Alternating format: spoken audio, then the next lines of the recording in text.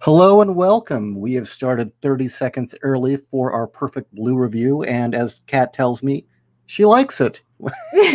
When a woman likes it when you come early, right? No, Isn't that how it goes? No, it doesn't. No. Women like it when they come early. Oh, is that what it is? It's the other way around. See, it's sexist. Oh, but what if I thought that it's good for the skin, so they like it anyway? We're not going there.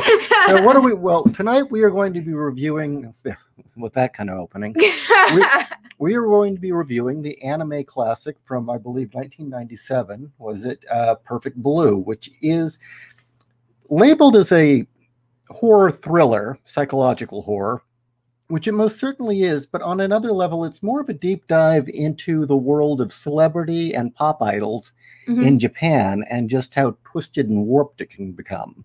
I think also it's amazing how prophetic it became on the internet and internet celebrity. Yeah, you're right. Because in the film, just so everyone knows, as I said, it was... Wait, real quick. I think everybody already knows, but spoilers abound. Okay, we're gonna cut loose. We don't care. Spoilers. If you haven't seen Perfect Blue yet, well, we won't. No, let's not spoil the ending. Well, of course not. We're not total dicks, but but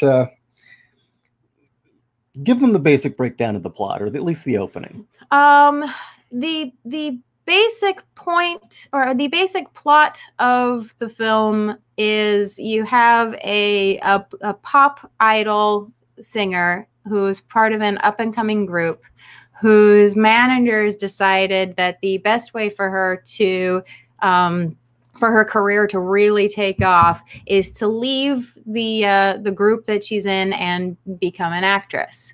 And it's really the what's the price of your soul?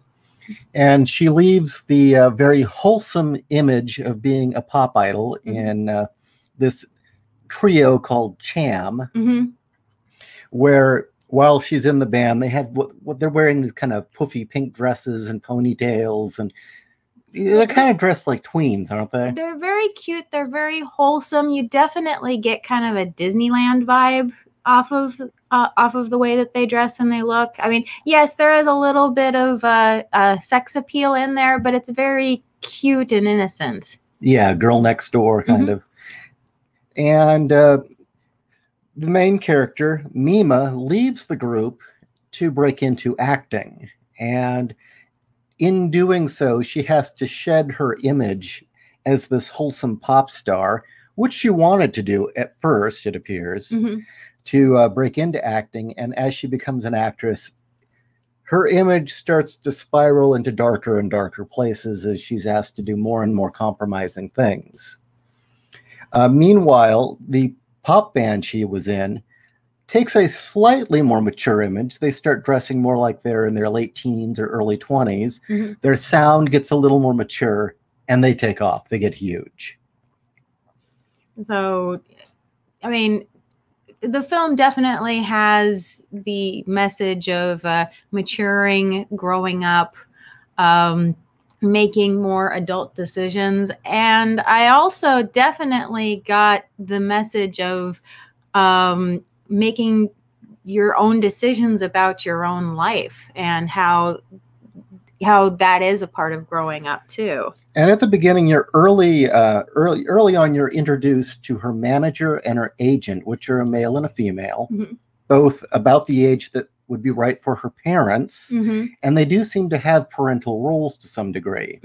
And the male, I believe the agent, is all for having her ascend into a career of being an actress, where the manager, which is this very matronly looking woman, wants her to stay in this child, wholesome, good girl. Well, I think more than that, because the agent, for one thing, what I really liked about the agent is that, yes, he is cutthroat. He is about the bottom line. He is about the business, but he's not without a soul. I did really like that. But just like a good father figure, he also is not going to shy away from pushing limits, pushing boundaries, and encouraging Mima to step out of her comfort zone and try new things. Where the manager, the more matronly, wants her to stay a child, is constantly saying, no, Mima's not an actress. Mima is still this pop idol. Mima is basically still a kid. Yet Mima does want to be an actress. She just doesn't seem to know what the price of that is going to be. No, she doesn't. At the beginning, you get several shots of the fantasy of youth entertainment. I mean, it actually starts out with this live show of a Power Rangers type program, and then it segues over into, after the Power Rangers show is over, to her band Cham performing. And throughout it, everything's brightly colored, everything feels very safe. But in the audience, there are rabble-rousers. There's already fanboys who are beginning to troll and start rivalries and essentially fuck things up. Actually, for all those creators out there who are writers, that opening scene I thought was perfect because of how much it conveyed without full-on telling you, without somebody doing an exposition dump. And the big one is you have a troupe of these teenage rabble-rousers. In fact, later you find out one of them was specifically 18 years of age. And it's them sitting on a park bench talking about this music group that she's a part of. And they're kind of talking trash, where it's like they're saying that they're fans of hers, but yet they're talking trash about her. And right next to them is a poster for her band. And they are the headliners of the attraction that's at this park that they're all in, with down in the tiny corner the Power Rangers type group that the movie just opened up with. They're in the tiny corner, so they're not the headliners. They're not the main attraction. It's Mima's group is the main attraction. But the fact that the opening act was a Super Sentai performance shows the age group that she was aimed at. Yet these guys are 18, 17, moving into their 20s. Yes. Still following her around, and they're really critical. Really, they are the archetypical bad fan. Yeah, they are. They truly are. And they do other things during her performance that show that, yet they keep showing up. Right.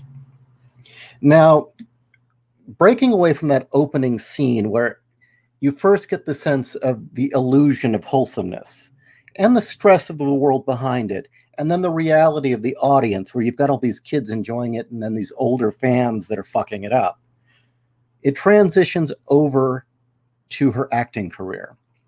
And up till this point, everything happening is very clear-cut. There's a very clear divide between reality and performance. And as you see the performance at the beginning, it keeps intercutting with Mima's day-to-day life, shopping, cleaning her apartment, feeding her fish. And it's very mundane, but the colors, you can very, very easily tell just by the colors alone what is real and what isn't, what's performance.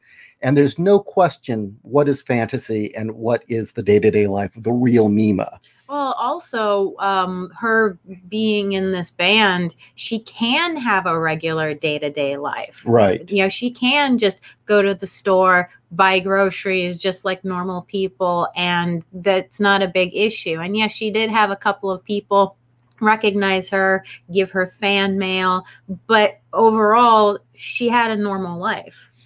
But the moment she enters into the acting career, and where it's far more seedy, and she gets onto this Law and Order police procedural type show about a serial killer.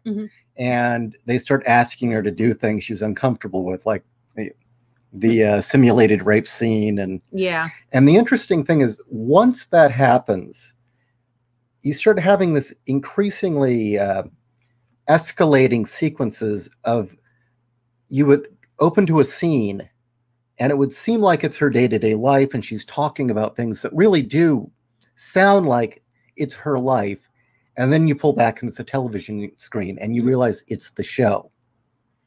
And this keeps happening. It starts happening more and more as the film proceeds, down to suddenly she starts having a stalker fan who seemingly wants to kill her. Yet the TV show also is about a stalker killing women. Mm-hmm. And so the dialogue, it's often... specifically a celebrity. Yeah, a former model mm-hmm. who tries to get into acting. Yeah. And so often there'll be scenes where you think she's acting, and then you pull back and you realize, no, this is her real life. Or there'll be scenes where you think, she's seeing a psychologist for the problems she's in, or she's talking to the police, and it'll pull back, and it's the TV show. And one thing I really, really appreciated about this film is doing scenes where reality breaks up or you can't tell what's real and what's reality anymore is very hard and extremely, extremely difficult to do, and have it continually ring true, and to not have the audience get pissed off and find it tedious. You know, the third time you wake up and you have Groundhog Day syndrome. Yeah. Well, see, originally when you start getting the bleeding of reality and the televised or, acted out fantasies of entertainment, there's for a long while it's strictly cutting to life and what's on the screen or on the set. Mm-hmm. But after a while, reality starts to get questionable, and then she keeps just waking up in bed. Mm-hmm. And so now you don't even know if it's a dream, it really happened, or part of the show. And that is another part of it, because I definitely had I know it's kind of become a cliche, but I think this was done very well. Almost the Alice through the looking glass metaphor, where a lot of what was not real you saw behind glass, either in the TV or out a window, or through her reflections. She, if it wasn't actually physical in her, with her, it's all in the reflection. Well, every time she's questioning her actions or who she is, there's a reflection of her somewhere in the room. If it's her leaning on a window or her looking into a mirror, or just what was it, even once on water, mm-hmm. there was water on the ground, and when she's questioning herself, there's always a reflection. And as time goes on and she starts to kind of seem to be losing her mind, the reflections start turning into her old pop idol self and taunting her and mm-hmm. criticizing her. And you don't even know if that's happening or not. No, you don't. And again, it's the very well done metaphor of going down the rabbit hole. Yeah. And just one thing that I caught was that the police procedural that she's a part of, that she got a role on as an mm-hmm. actress, as a bit part. And by the way, she starts out as a bit part just to show up in one episode, and she ends up becoming a major part of the plot mm-hmm. as the writer decides, she's willing to compromise and simulate a rape. Okay, I'll write more scenes for him. And they just, scenes for Mina, and it just keeps getting worse and worse. But the show was called Double Bind. And I've got to wonder if, and it wasn't just English. I mean, on screen and on the slates, it said in English, double bind. Mm-hmm. So that was specific what they meant. Yes. And that sounds to me like a play on the scientific empirical phrase, double blind. That's what I was wondering, if that's what they were referring to. And of course, the principle of a double blind test is you get two people or two or more observers, that one is the test subject and one is the control, and neither know of each other. Mm-hmm. Hence, double blind. Yeah. And I don't think that was a coincidence. I don't think so either. And the show is the first place that you get the mentioning of reality and illusion, where Mima is in a scene where she's talking to a psychologist, and the psychologist says to her, she says, I don't know if this stuff's really happening. And where's the line? I can't find it. Oh, there it is. First, she says, I don't think, I'm not sure what I even think anymore, right? And then there's something to the line, something to the effect of, well, illusions can never become real. Yeah. And then as over time, that starts to change. Well, illusions can become real. Which, yeah. Is what was the manager said that? I believe so, yeah. Also, there's an ongoing theme where she has these fish in her apartment. Mm-hmm. They're guppies. They're guppies? Yeah. And did you notice the color scheme of the guppies? Yes, they were all red and blue. Yes. And early in the film, she apologizes to her fish for not feeding them on time, that she was busy, and she feeds them. Then, after she does the rape scene for the television show, she comes home and all the fish in her tank are dead. And she flips out and she starts breaking down. And that's the moment she really begins to crack and change. And then she comes out of her breakdown and the fish are still alive, mm-hmm. which I thought was interesting. Yeah. Now I think we've gone far enough into this to bring up the title, Perfect Blue. And from what I can take from it, there definitely is a color language in the background. And there are a lot of blue tones throughout it. But every time things start getting screwed up, there's red. And when things are getting really screwed up, there's a red flashing light somewhere in the scene. And what I took from it to mean is when the scenes were all in blue sepia, that was really her. That's what I think that meant. So that was kind of the code to the viewer. And that's what I took from it too. Okay, good. Especially when you consider the rabbit persona always was in pink. Until the doppelganger, her doppelganger? Mm-hmm, until she was in red. Yeah, it was in pink and then she was in red. Also, she's always wearing that wholesome outfit that Mima wore. The Pop Idol outfit. And I thought it was very interesting that the outfit that she wears in the simulated rape scene for the television show is very reminiscent of that outfit, and it's torn off of her. Right. And the outfit was primarily white with a hint of red. Mm-hmm. Yeah. In the rape scene. Mm-hmm. Okay, just by the way, for all of you in the chat, we will answer questions. We're going to do that at the end of the show, though, unlike our usual back and forth with the audience. Mm-hmm. We want to do the review first, and then we will definitely get to your questions. Yes, most definitely. So let's see. So anyway, as her career moves on and she starts becoming controversial for then doing the rape scene, then she does a nude photo shoot for essentially like a Playboy type magazine. Well, what I took from that was, again, this whole process of something that's fantasy coming into reality.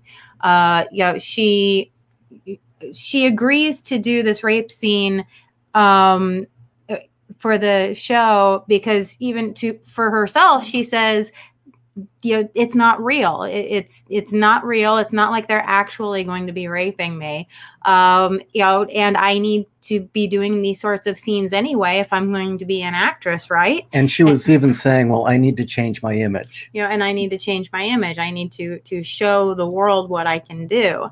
And yes, it's very obvious she wasn't comfortable with the idea, but she did it. And yes, she did regret doing that scene, but she still did it and she went through it. And she didn't at any point let it be known to those around her how much she hated doing it.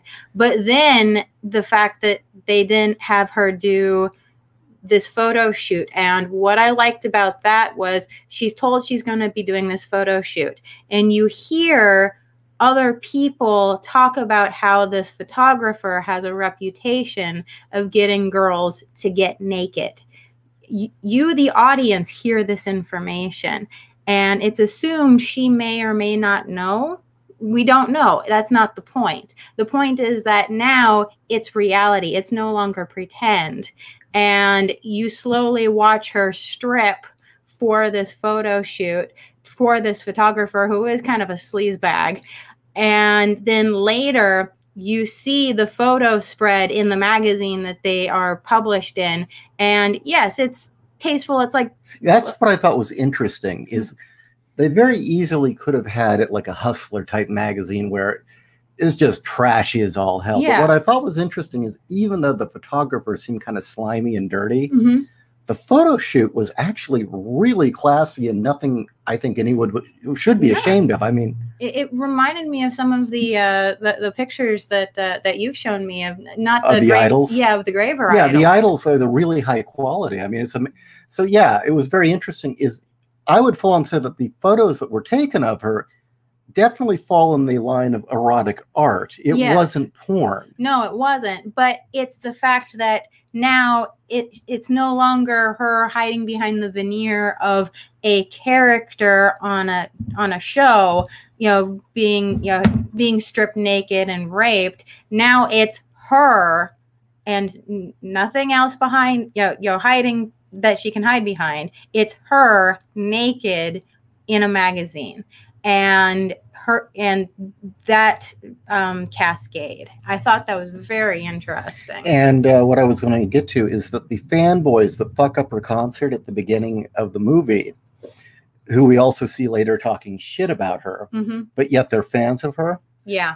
Then it shows them buying the magazines and talking among themselves, talking about a whore and a slut she is. And yet, what do? They spend all their time reading the fan website that's been created that looks like she's the one who created it, but they don't know that. But they spend all their time reading that website and going through the nudes. Yeah. And yeah, she's this is in 97. So for those of you who did not remember those dark days of pre-cable internet. Yes, the dark days. The dark days of AOL and Angel Fire and Netscape. I just remember I did have a website in 97. I did have my own website. I built it myself. I coded it myself. I put everything up there myself. And it was shit tons of animated GIFs and MIDI music because that was the cool thing back then. Yeah. Oh, yeah. You were hot shit if you had animated GIFs. But anyway. I had shit tons of animated GIFs. Oh, my God. Nina is totally unaware of what the World Wide Web is. She has a fan send her this. Yeah, I know that sounded like a train. Yeah, what the fuck? I have no idea. I think there is a train. There are train tracks nearby. Yeah, guy. I don't know if you heard that. It sounded like there was a train outside our window, which was very odd. I'm expecting to look out there and see a spectral ghost train passing. Dude, that would rock. Anyway. So yeah. Mima doesn't even know what the World Wide Web is, and she has a fan say, "Oh, this is your website, Mima's room," and she doesn't know what it is. So her manager comes over one day. She gets a computer and she goes on, and at first she thinks it's cute. Yes, but then she starts to get freaked out that this website is written as if it's her. And they know way too much about her life. Well, that's the other thing, going back to the questioning self with this film, is she's reading these blog entries on this site and she's laughing and thinking it's fun. And then she goes, wow, this person really knows me. Until the reality starts dawning on her. How do they know what foot I used to step into the bath first? Yeah. How do they know that? Or stepping off the, her superstition about which foot she uses to step off the subway. How did they know what I was shopping for today? Yeah. You'll start seeing pictures of her about town doing random things. And it's these like candid shots, but yet they look almost posed. And it's her having this horrible realization that somebody's following her. But at the same time, she questions whether or not it's her who's doing this. She doesn't know. I thought also what was really interesting was the very first time you see her question who she is. I don't even know who I am anymore. Mm-hmm. It comes off as a very genuine scene of her being in serious doubt of who she is, if she's really lost herself in this new acting role. It really comes across as that. And then you pull back, and it's a scene for the TV show. Mm-hmm. And at the beat, right when it pulls back, the line is, there's no way illusion can become reality. Right when the camera pulls back and you see, wait, it's a TV show. Yeah. And then the writer of the TV show who scripted the scene where she's raped gets murdered outside his job. But how specifically was he murdered? First, he gets drawn into an elevator that has a stereo boombox in it, blasting her music Mm-hmm. when she was in a pop band. And then he has his eyes gouged out. Yep. And I don't know if this was done on purpose. I have a feeling it was. For those of you who may not know, in Japan, they have the same superstition about numbers that Americans do, where we have a thing with 13. So you'll find older buildings that don't have a 13th floor on them. That's still a reality. No, it is still a reality. They very strongly have that with the number 4. And that's because the number 4, which in Japanese is she, is death. And so they will not have a 4th floor in buildings. If you have like room numbers or apartment numbers, you will not find 4. And so this guy was dropped off in the elevator on floor number 5 because there is no 4th floor. And I just thought that was interesting that they did that. One thing also just to bring up, one of the very first scenes, again, going towards her changing her image, becoming somebody else, even growing up somewhat, is you get the scene of looking at her room in her apartment, her tiny little apartment. Her apartment has an entryway, and that's about it. And that was kind of an indicator of, even though she's in this pop band, they're not big enough to be making much money. No. I mean, she's in her apartment was smaller than our old house in San Diego, which was ridiculously small. She has a room for her bed with her TV and her dresser, and then she has a tiny little balcony, and that's about it. She may have a sink. No, she does. She has one of those sink toilet tub combinations that they have, because it's a very small amount of space. But otherwise, she's cramped in there, and that tiny room is filled with toys and dolls, lots of dolls. And that teddy bear in the background always. Yeah, there's always this teddy bear in the background, and novelty pillows that look like hearts. It's a teenager's room, really.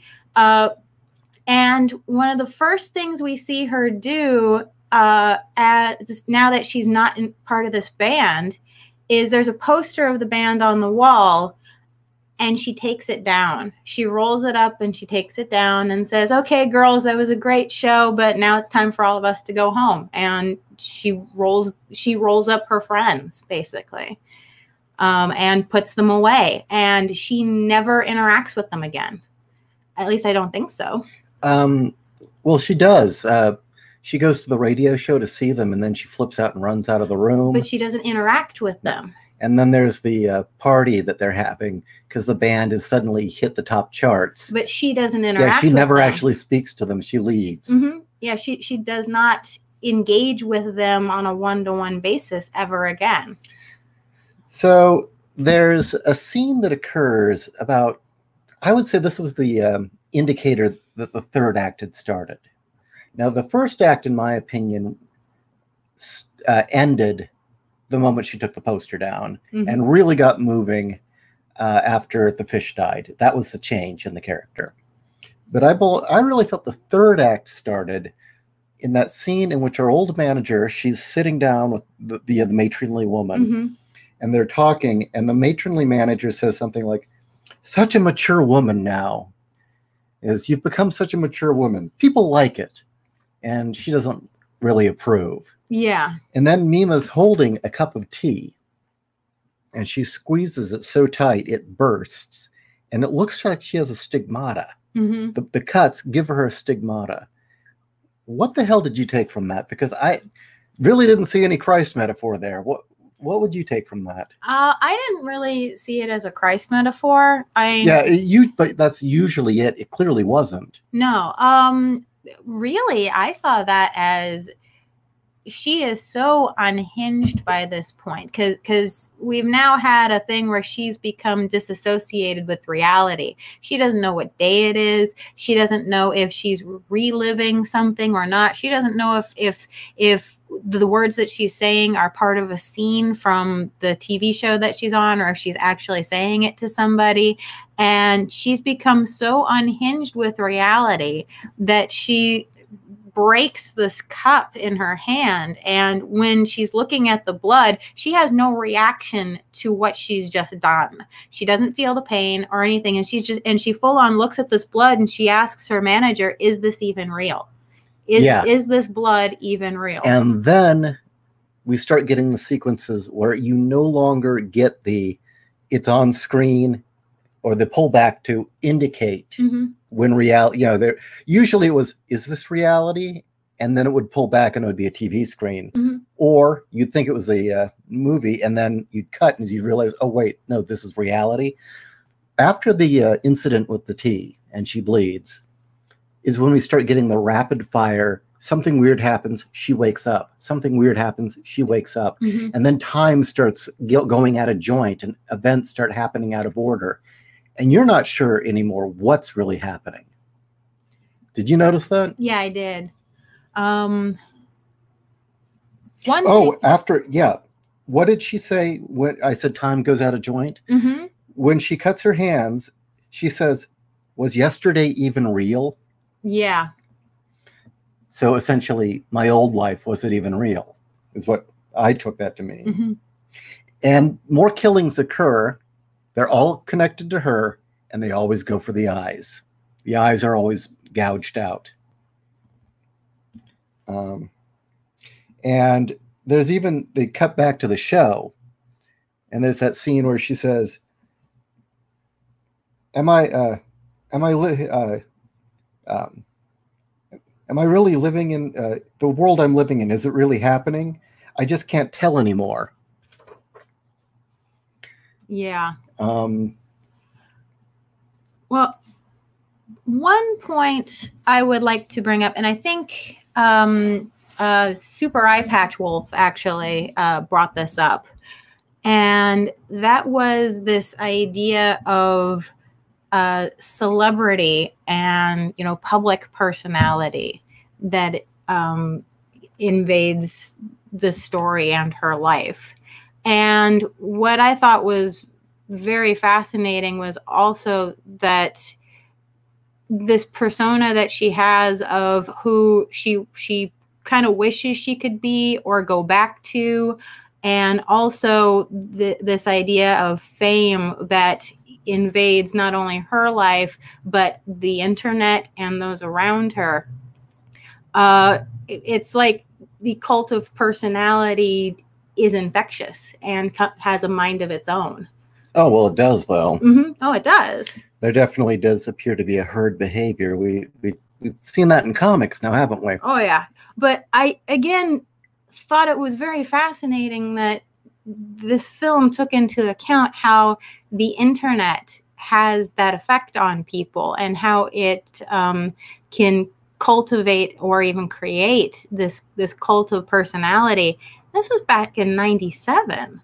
How prophetic, and the fact that this film holds up to this day as a result. Well, in truth, a lot of these things have been around for quite some time. It's just taken different forms. And I think what made this film prophetic is the date it was made. It came out in '97, the dawn of the internet really taking hold. I mean, prior to that, it really was the realm of, geeks and tinkers, and it really was still very much an exclusive space. And this film really was one of the first to start factoring in the mass consciousness that comes with the internet. I would also have to say that by the end of it, you're really not sure who she really is. I would say you start to realize there are whole segments of the film that may not have really been narrated through her eyes. You know what I mean? And also bouncing back to the fanboys repeatedly seemed to be kind of a reflection of what public attitude was towards her as time went on. And it was weird, was the worse they thought of her, the more they bought her stuff. Yeah. Did you notice that? Oh, yeah, I totally The worse they thought that. of her, the better she did. And yet they also hated the fanboy with Mr. Mamara. Was that his name? It was Me Maniac. Me Maniac, yeah. The fact that they hated this guy, and this guy is what they pretended to be. He was, quote, a true fan, and as such, it did drive him to do insane things. Well, he was mentally ill. It was very obvious. He kind of had a deformed face and was not all there. Another aspect that I think we need to take into account is that apparently the lifespan of a idol's career typically is very brief, no longer than 3 years. Yeah. And that's about the end of it. And she was leaving it, which is probably the right choice, because most, you leave as soon as you're no longer that sweet, innocent teenager, you're out. You can't perform anymore unless you hit it big and now you've got a career forever.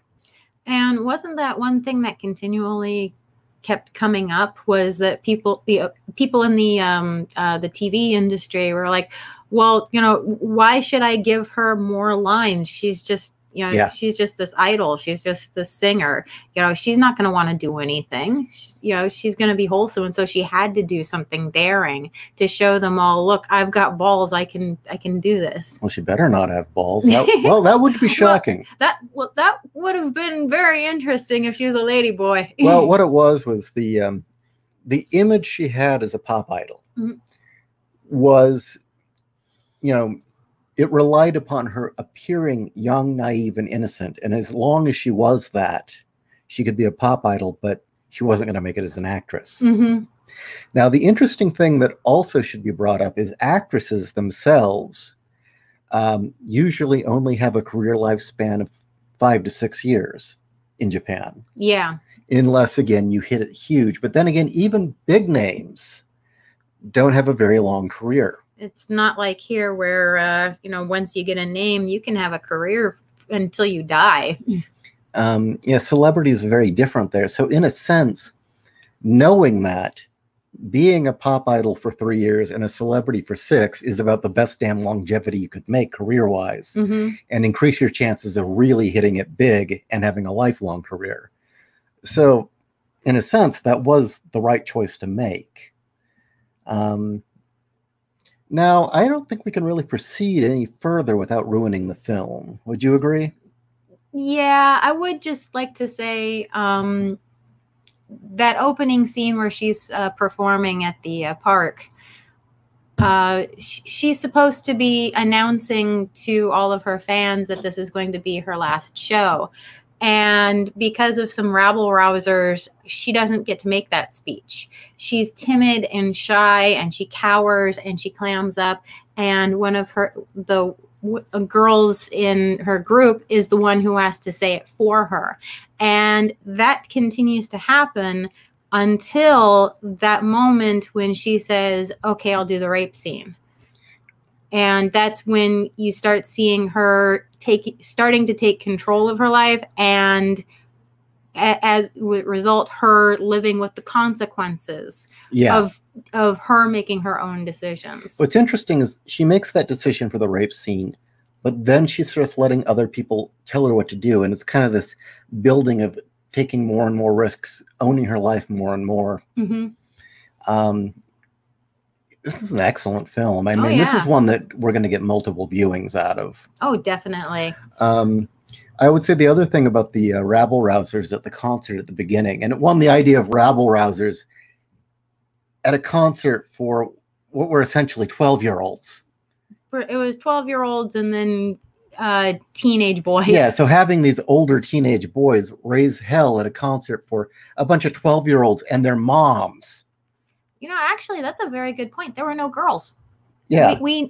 We never at any point saw any young girls, which usually these pop groups are aimed at. Oh, they were all little boys, yeah. Well, they were all teenagers. We didn't even see little boys. No, at the beginning, there were lots of children. There were lots of children in general. No, it was parents sitting with their children, and then there were the teenage rabble-rousers that came in. Mm-hmm.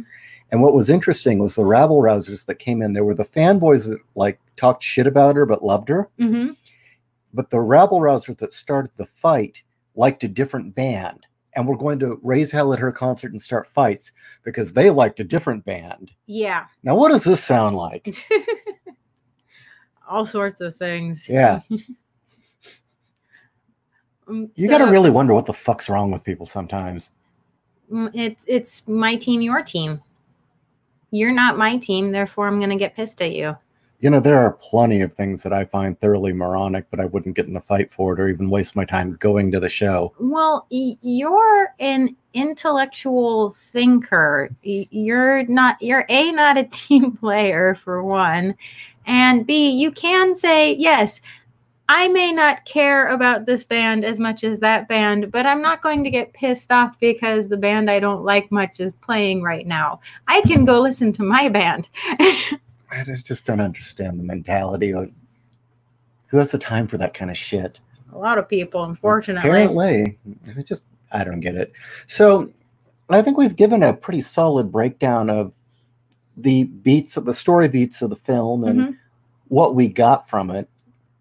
I thought that the storytelling visually was incredibly powerful, but yes, the dialogue was needed, but a lot of the changes in what was really going on and the subtext was done real well symbolically in the background, just through images. And it was done in the way that you don't even need to notice it. Your brain does for it to be there. Yeah. Which is the way to do it right. I mean, if a symbol's shining right out in front of you, you better be telling a parable or a fairy tale or a myth otherwise. Well, like, so far as she looks out her apartment window across the street and you see the other apartment building across the way, most of the windows are dark, except there are 2 blue windows and 1 red. Yeah. You know, something just as simple as that. And if you are just watching it, you just see 3 windows. But you know, if you're looking at the color imagery through the film, that means something. Well, using color as a subtext in film is nothing new, and definitely nothing new in comics either. No. I feel these days it's being overused and used very, very poorly. M. Night Shyamalan. Well, it's like they saw Suspiria and said, we're going to do that. It's like, do you even know why Suspiria has that coloring? So now... Original Suspiria, not the remake. Oh, the remake's really good. Oh, the remake's amazing. But I meant specifically, you know, that bright in your face color scheme. The giallo color scheme that you're talking about. No, but it's almost become a cliche now, saying, oh, well, it's got a language of color in the background. No, this film really does. It's not pretentious bullshit. It functions the way it should be for a story. It's narrative. It's not artsy bullshit. Anything that that's red means something. Like, no. Okay, so I would say that's about the end of our review, unless you've got anything else. No, we have some good comments I've been seeing. Oh, is there any specific you want to bring up? I'm trying to remember who it was, so forgive me while we find your comment. There was talk of how the next film this director did, Paprika, is actually the better of the two. And I'm like, the better of the two? You have me intrigued. Well, if there's one better than this, I mean, this was such a good film. Yeah. And also for a film that was apparently very low budget, the animation was beautiful. Oh, it was gorgeous. And we got the Blu-ray. Cleaned. Oh, well, this is the remastered, but yeah, even a remastered Blu-ray isn't going to fix motion. No. Bad frame rates and bad drawings are not going to be fixed by a remaster. Well, I think the only reason why it could be remastered is because it was such good animation to begin with. Okay, I'm still going through here. I mean, there's interesting comments, but I'm not really seeing anything related to the film. That's okay. Well, okay, here's one, I suppose. You know, anxiety can make it feel like your fish just died, even when everything is fine. You know, that is very, very true. That is extremely true. You know, it is not good to feel like your fish died every fucking month. I can't imagine anyone just willing to do a rape scene. It may not be real, but it can still make a mental toll on the actor, actress. That's from Owen. Actually, Owen, I think I know what you're going to say. You're going to bring up the actor? Marita Sirtis? Oh, no, actually, why don't you bring that up after what I say? Okay, yeah. What I thought was really interesting about the rape scene, and I really liked this, was in these woke times, the predictable portrayal would be the male actor getting off on it, which is totally inaccurate. I've seen plenty of interviews with male actors talking about not just rape scenes, but, you know, intimate scenes in general, about how they're uncomfortable. And what was it for THX 1138? Where he's is it the cut scene where he's no, where there was the part where La and Thex are, you know, naked and you see her breasts, and he said, you know, I tried to be a gentleman. I mean, I'm a male, and, you know, things reacted, but I really wanted to be. I thought that was interesting. Yeah. And in Perfect Blue, during the rape scene, the actor who's playing this slimy maniac raping her at a strip club, in between the takes, says, "I'm really sorry about this." Yeah, he goes. He feels awful about it, and you can tell that he genuinely feels bad. The animator who got that expression so right, which is hard considering the angle that it's at is more focused on her face, and you just get a side shot of him, and you can tell he genuinely feels bad about the scene that they're about to have. And then when you see the scene, it's just holy fuck. No, I was gonna say, Owen, Nishi's point was absolutely perfect. Marita Sirtis, before she was Deanna Troi on Star Trek Next Generation, she did a lot of films, specifically one of the Death Wish films, where she got raped violently. And she said that she was just one rape after another, after another, after another. And she has said in interviews that, yes, it paid the bills, but she was so glad to get on to Star Trek because then she wasn't getting raped anymore. Well, at the convention, she actually was a little drunk, and she broke down at a Q&A. Yeah. Going into tears, telling the fans how much she appreciated them because it meant she got to play a real role and she wasn't getting raped constantly in the canon films. Yeah. Yeah, fucking. But she said that the director was kind of a dirtbag. Yeah, she did. She did say he was a dirtbag. The director refused to let her get dressed between takes. Yeah. Or even just have a blanket. Okay. Exact Change is an interesting comment. Japan pop idols often go on to become adult film actresses. The adult video industry there is very professional and is seen as more legit than in the West. I don't doubt that, considering, you know, you get fun films like Sumo Vixens and a lot. I don't even know if those actresses would be considered adult, though. I mean, or IKU. Yeah, okay, IKU, definitely. Yeah, IKU is an art film, quite frankly. A good art film. But I do know that a lot of the actresses that appear in Tokyo Shock films are idols that had moved on to doing, if anything, at least soft porn. I vaguely remember you telling me something about that, like for the girl who was in Tokyo Gore Police and no, she didn't. She does not do porn. No. Hold on, give me a question. No, I mean like she started off being something wholesome, like a not quite, but and it was so creepy, her in Audition, because that was the breakout thing with her, was in Audition, was the torture scene. Oh my God. This Ihi Shina started out as a model in France. Oh, is that what it was? And it was because she was slender and she had such a unique look. Mm-hmm.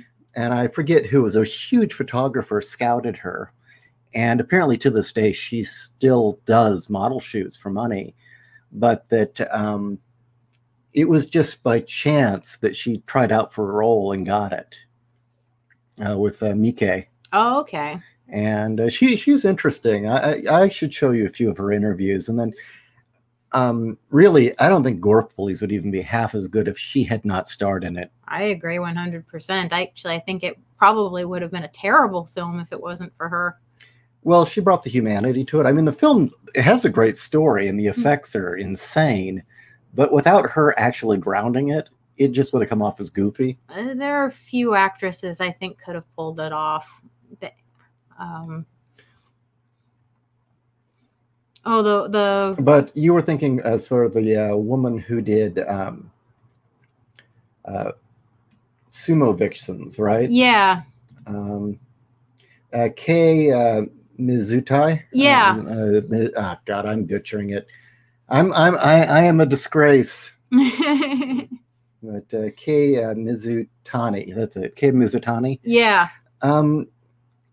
I don't even know if you can consider her porn. She does nude photography, but and some nude videos. But primarily, she did these kind of weird, soft core Tokyo Shock films, or more silly than anything. And then, of course, the amazing film Weather Woman, which we should also review. Yes, we should. I love that film. Did we get that back from? Yes. Oh, damn straight we got that back. Okay, good. And if there's ever a Blu-ray release of that, I'm going to get it. Yes. I love that film.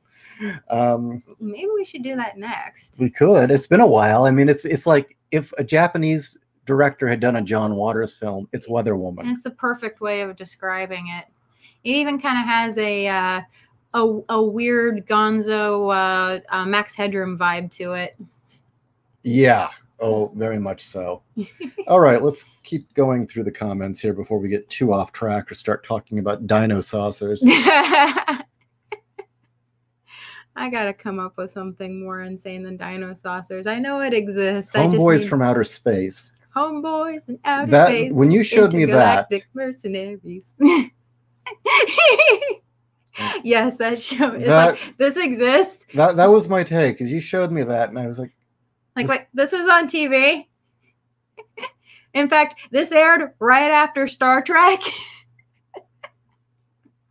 Not really a question, but a great comment from Elton Voorhees. Yeah, Perfect Blue is something else. It makes you understand how Paprika happened. Again, I am very curious about Paprika now. We should order it.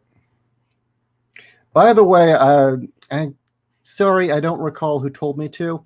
I am going to be getting Macross Plus and Macross Zero. I saw some preview episodes of it, and dear God, well, I have been missing out. Okay, so that was the comment. I saw Exact Change Only say Paprika was the superior of the two films. That's why I'm high praise. Yeah, it's like, okay, gotta see this now. Thank you. Oh, and there's a lot going on that needs to be paid attention to. It makes you, like the main character, question everything. Yes. And I just find this one interesting. So, ew, super eye patch wolf, gross. So you don't really care for an overly sentimental Irishman, over intellectualizing anime? Okay, what else we got here? Okay, Endless Nocturne. I've been seeing the internet's effects on kids a lot lately. Their NPC behavior of spewing memes constantly is terrifying. Indeed it is. But is that really the internet's fault or their parents? No, it's not the internet. Actually, I would say followers in general have this problem. It's just the internet has made it easier to be able to spew other people's opinions because nobody knows where you got it from. So you can sound like you're smart and intelligent because they don't know who you're parroting. Because I mean, there had always been like the phenomena of women who would get obsessed with soap operas and send hate mail and death threats, and sometimes like syringes, or even attack actresses from soap operas. See, I don't count that as NPC behavior. That's fanaticism, and that's flat out not understanding the line between fantasy and reality, which I guess does fit in with this topic. Oh yeah. Yeah, the women the people on the screen, they're not watching a television program. They are voyeurs watching the fucked up lives of other people. And damn it, they are going to butt in just like the nosy neighbor. If they don't like that, that John is cheating on Marcia. Tomboys from outer space. That I would like to see. Yeah, I would see that. That'd be a great comic to make. Well, we kind of did see that. It's that British space porn with the three girls. They weren't tomboys. They were just hoes. One of them was kind of a tomboy. And we've got a completely unrelated comment. There's a Rubik's Cube cartoon that was made in the 80s. Owen, I was around when that was airing, and I'm really sorry I saw it. Even as a tiny, tiny child, I knew I was seeing a complete shit cartoon. This is where our age differs. I did see the Pac-Man cartoon, and that was horrendous. That was bad. That was absolutely horrendous. But I did not know, nor did I believe, that there was a Rubik's Cube. It didn't last very long. No. It was that bad. But I guess I shouldn't be surprised, considering they have tried several times to do a Connect 4 film. So look, the Rubik's Cube cartoon had a shorter lifespan than even the Pac-Man cartoon, which flopped pretty quick. Didn't it have a pilot, and that's about it? No, it aired a few. Oh, it did? Yeah. Wait, didn't they? For me, I want to think they may have aired it during the Super Mario Super Fun Time Hour. I have no idea. Look, damn it. I'm old enough to remember Kid Video, okay? And actually liked it when I was a kid. But anyway... Well, if it was like kid songs, yeah. No, it was kind of an Alice in Wonderland tale where a band called Kid Video gets sucked into the rock video world. Oh, that Kid Video. Okay, yeah, you showed me that. Okay, well, you've seen it too, Chicken Sith. Good for you. That's kind of, apparently that very, very little of that series exists anymore. It all got destroyed. I think there's like one episode. Of Kid Video. It kind of depresses me. I looked for it once online. Yeah, I think that's the one that you showed me was that one episode with Master Blaster. Yes. Anyway, I think we've kind of. I Spy Guy, Kat Ishi. Why is childhood so hard for writers to deal with? Are you meaning that I have a hard time dealing with my childhood, or as a hard time writers writing childhood? I can say, as far as why is it hard for writers to deal with childhood, I wouldn't say that's universal. I mean, there are certainly people who had great childhoods. Mine just sucked. I mean, growing up in the 80s was cool. There was a lot to like, but I've got to admit, as my home life, that sucked ass. That was just terrible. And the worst part is when you're a kid, you don't know your home life is shit. Yeah. It's only when you leave and you find a sane situation, you look back and say, fuck, what the hell was going on in my household? Well, it's kind of like, watching Muppet Babies and seeing how Nanny had them locked up in a room 24/7, occasionally walking in to throw bits of food at them. And when I was a kid, thinking that was totally and completely normal, because that was my life at that time. I Spy Guy. No, writing childhood. I would say probably the reason being is that people all have different, we all look at our childhood through different lenses, and there's always a certain class of people or a certain segment of people that had a great childhood, and they only look back on it as it being wonderful, and you get a very rosy portrayal. Or you get people like me who really didn't care for their childhood, and the portrayal is probably just completely vile and inaccurate as to just how ugly it is. I mean, you're looking through you know, as a child, your perception, you're still very clouded with the concept of magical thinking. So you may remember a lot of events, but they're not seen correctly. You're seeing them partly as dream almost, or, you know, you don't have the all the circuitry in your head wired quite right to really put things together or deduct what's really going on, or certain things that now as an adult you'd know would be ludicrous seem to make sense as a child. I would say it's probably primarily distance. Also, I think it's just very impossible or very difficult for people to capture that magical thinking and when everything was still new. I mean, when I think back to my childhood, that's always something I try to remember, is everything felt so goddamn new. I'd never experienced that. This is going to be kind of a weird side track here, but one thing that kind of blew me away with owning rats, yes, we're going here again, was, you know, they're intelligent enough to remember. They're intelligent enough to actually. Do you need one for inspiration? No. To have experiences and remember them. They remember they have extremely good memories, and they can deduce things. So you can actually have the joy of introducing a rat to all sorts of new things for the first time. And in seeing that, I started to realize, yeah, okay, I remember that as a kid, the first time I experienced that. And that magic can never be recaptured. For me, reading manuscripts that writers have sent where the main characters are kids, whether it's third person or first person, one thing that I've noticed is that, one, a lot of inexperienced writers think children equal dumb. Yeah. And so they will write the kids as being dumb, and or, you know, innocent to the point of being dumb. And that's just not true. Kids are not dumb. They're I would say the best way to approach writing kids is write them like adults who are inexperienced. And what I mean by that is they still have thoughts and ideas and will react to things that you throw at them. But since they don't have the experiences that adults do, they're not going to react the same way.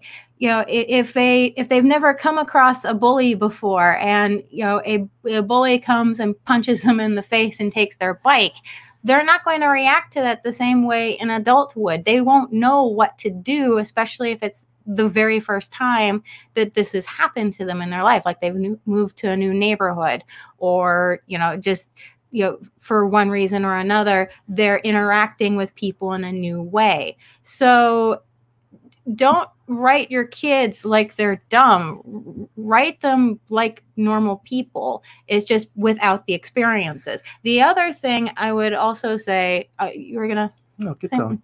No, the other thing that I would say is try not to write kids as real kids. And what I mean by that is, as writers, you're telling a story.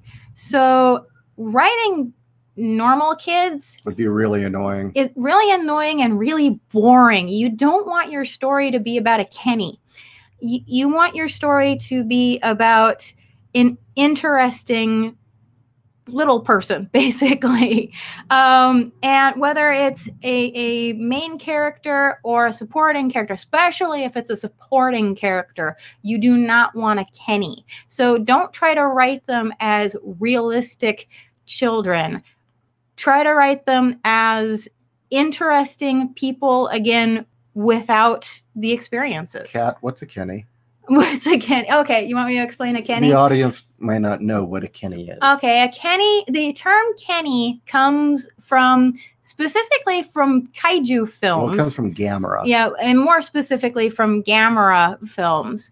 And the Kenny is the child character who is the smartass who knows it all, who also known as a quote general child, who knows it all, who has all the answers, who has all the facts, who's too smart for their own good, is too perfect, too sweet, too cute, and just plain so fucking annoying. You want to kick this kid's ass and, you know, send them crying home because you just can't stand being around them. You don't want your characters being like that. You want your children to be just, you know, people. Actually, a great example of this is in, was it Godzilla King of the Monsters?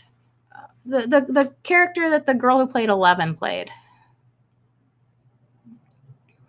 Yeah. Yeah, that was King of the Monsters? Yeah. Okay, yeah. The girl who played 11, I don't remember what the actress's name is. I loved the fact Millie Bobby Brown. Millie Bobby Brown? Okay, cool. Wow. I loved her portrayal because that character should have been annoying as hell. And instead, she played her perfectly as just a young girl who, you know, finds herself in a situation that's way in over her head. And she dealt with it the best way she possibly could as a kid. And I loved that. And it wasn't annoying, and it wasn't she just automatically knows how to do things. She's actually freaking out through, you know, a good part of it, but, you know, she did such a great job. I would say if Millie Bobby Brown can dodge the pitfalls of being a child actor, she may mature into a really good actress. I hope so. So one other thing about writing children, getting back to the magical thinking, and this is my example. It's 6 years old, childhood magical thinking. Now, we were having something at elementary school where one of the parents had come. It was like a carnival or something, and one of the parents was going, it was the roaming magician who was going to do tricks, and he was doing the pulling quarters out from behind the ears of children thing. Now, as a 6-year-old, I knew that it couldn't possibly be real. I didn't know how he could possibly be making it happen. It really did look like he was materializing quarters from behind kids' ears. But I knew as a child it couldn't be. Not because of sleight of hand, because that hadn't quite factored in. The brain was still filling in the gaps of, well, that's how most illusions work, is your brain fills in the gaps with the magical thinking so that you don't see the logical answer. But the reason I knew it had to be fake was, logically speaking, if anyone could materialize quarters, they would be a lot richer, and they wouldn't be wandering around a school carnival doing tricks for elementary school kids in cheap clothing. No, that's good logic. That was childhood logic. That's very good logic. Actually, with that, I read a book where you did have a magician where they really could create quarters and do it, but they could only do it making it look like it appeared out of either somebody's ear or some other place, and they had a limited number that they could do per day. But that was how they made their money. Another one from Owen. Well, Owen, first off, yeah, if we're going to do any from you, it's probably going to have to be Guyver first, and we'll bring you on for that. Yes. But he wants to know if he'll get reviews for Guyver, Wicked City, Devilman, Fist of the North Star, and Bubblegum Crisis. I don't think we're going to do Wicked City. No, if we were to do any of the Wicked Cities, I'd say we do the live action one. Oh, that thing's so fucking boring, though. Yeah, but it has, like, fucking pinball. And I do literally mean somebody fucking a pinball machine. It's actually dull. It's a slog to get through. I've seen it. And I will say, I've kind of been itching to go back to Bubblegum Crisis. I used to have a big stack of those VHSs as a teenager. Really? I've never seen Bubblegum Crisis. It's very 80s. Oh, I know it is. It's very 80s. Andrew was really into it. But it's a lot of fun. It's kind of like Sentai meets Cyberpunk. That's cool. Really has nothing to do with anything. It's Chicken Sith again showing his cred. Kid Video was proto Beavis and Butthead and proto Captain In with the D&D cartoon concept. Space Ace rocked. Did you know Qbert had a cartoon? My mom threw me a Pac-Man themed birthday in first grade. That's cool. That is cool. I did know about the Qbert cartoon. Did she take you to the pizza parlor and let you all like have bags of quarters to play Pac-Man? Because those were always the best parties. Where they hold them at Chuck E. Cheese and you got a big thing of tokens, or the games were free. Shakies. I don't know about Shakies. No, the Shakies by my house was great. The ones in Riverside were kind of like scary inside. You were looking for the roaches. Oh no, there is a Shakies by my house, and it was 2-tiered. And the second tier was where all the games were. Oh, that place was so cool. All right, so we've spent about a half hour, maybe a little more, reviewing a film, and a half hour talking about random shit and writing. Mm-hmm. As much as I'm having fun here, I think we're going to shut this down for the night. I'm sorry, I'm laughing at Chicken Sith. He's a Showbiz Pizza in 1982. I never got to experience that, but everyone who went there said it was way better than Chuck E. Cheese. See, yeah, and California, we didn't have Showbiz Pizza. Oh, we did. They were just fewer and in weird locations. Well, by the time I was of age, Showbiz Pizza didn't exist anymore. Yeah, anymore. It been bought out. Yeah, because of the split with the company, and all we had was Chuck E. Cheese. Although I will say the Chuck E. Cheese of when I was a kid was a lot better than it is now. And they were all a lot better when we're. Yeah, and it's not simply because of childhood nostalgia thinking back. No, the pizza wasn't cardboard. And the animatronics still worked. Oh, the animatronic, they moved more. They didn't just, rotate side to side. All right. Well, one other thing I'm going to point out is that since it is now the year of the plague, with everybody stuck at home, I think we're going to do more of these live casts. Mm-hmm. And I think we're gonna try and do these movie reviews on a regular basis. Yes, actually, my job has ordered everybody to work from home for the next month. So that means definitely more opportunities for content.